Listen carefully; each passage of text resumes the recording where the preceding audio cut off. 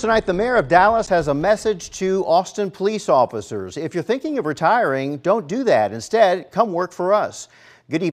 The message is Thank you for loud joining and us. clear from Dallas Mayor Eric Johnson to Austin police officers.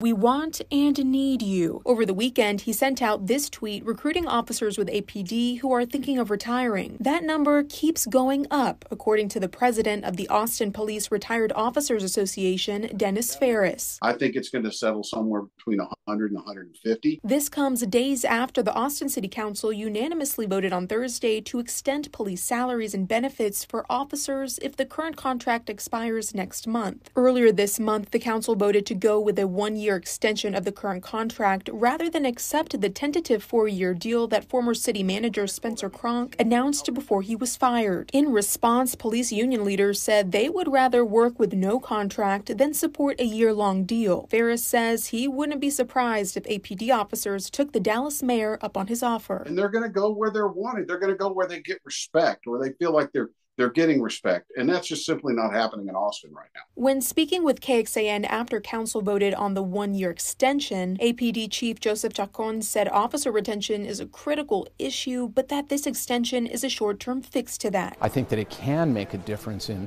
whether they want to stay or not. Now, if it works or not, that remains to be seen. Austin Mayor Kirk Watson says extending salaries and benefits until a contract can be worked out sends a message to officers that the city cares about them and wants to come to an agreement. Sarah Alshah, KXAN News. With the number of officers dwindling, Ferris says it could take more than a decade for APD to get back to staffing levels that it had in 2020.